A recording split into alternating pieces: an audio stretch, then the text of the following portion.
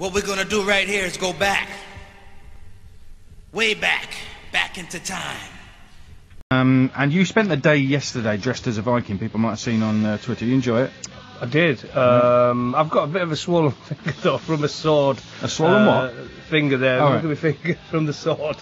Oh God, yeah. Oh yeah, it hurts, mate. That's I mean, massive. fighting for a living hurts. Fetching. And I was a Viking for the day. Yeah, I was Right, doing okay. some silly things what Vikings do. Yeah. Well, you'll be interested in this because you've talked about both in the past. So, which would you rather be, a Viking or a caveman? Oh, I tell you what, I don't know yet, because if you're a Viking and you live to 30, I think you've had a terrific life.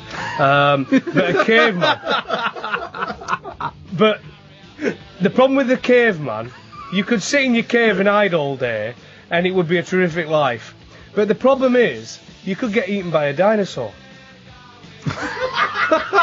So I'm actually going to go for a Viking. Die with honour. What we're gonna do right here is go back. Way back. Back into time.